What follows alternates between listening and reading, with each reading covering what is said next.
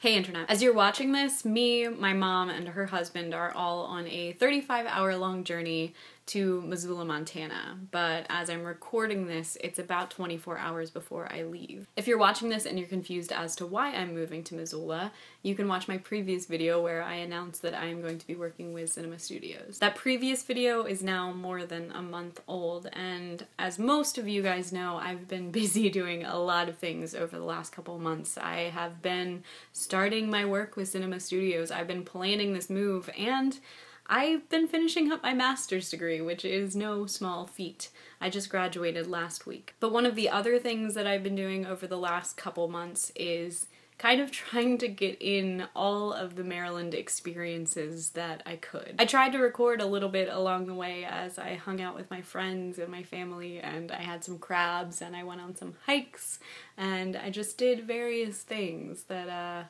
I won't be able to do anymore when I go to Missoula. I know I've said this before, but moving is a very emotional thing for me. I've never not lived in Maryland, and I've never lived so far away from my family. If you've watched any of my videos, you know that I'm very close to my family and that I spend a ton of time with them, so I think that's probably going to be the biggest struggle that I hit.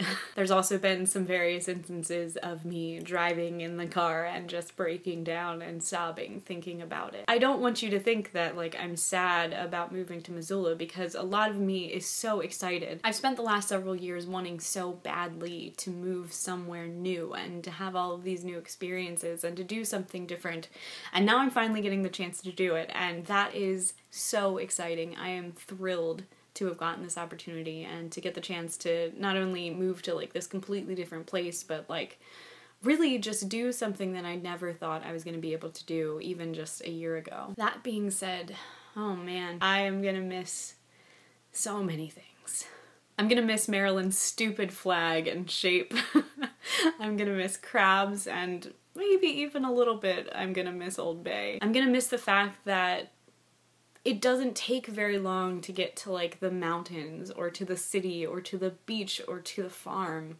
There's just so many things around. I'm gonna miss the memories that I've had for the past 26 years and all the places that I love so dearly. But I know that most of all, I'm gonna miss the people. Nearly everyone that I love lives here, and if they don't live here, then I have memories with them here. Maryland, my Maryland.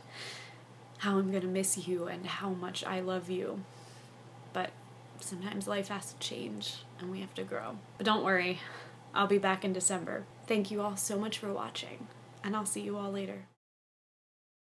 Josh has built a double toilet. It's a toilet slash table. So this is Abby's last Maryland crab till December. Yeah, and I definitely... How do you feel about it? I am dead inside so that I don't have to feel things. Just like the crab? Yep. Gonna low-key do some metallic tattoos because we're how old? 26. 26. And we're gonna do what? We're not going to a festival. No.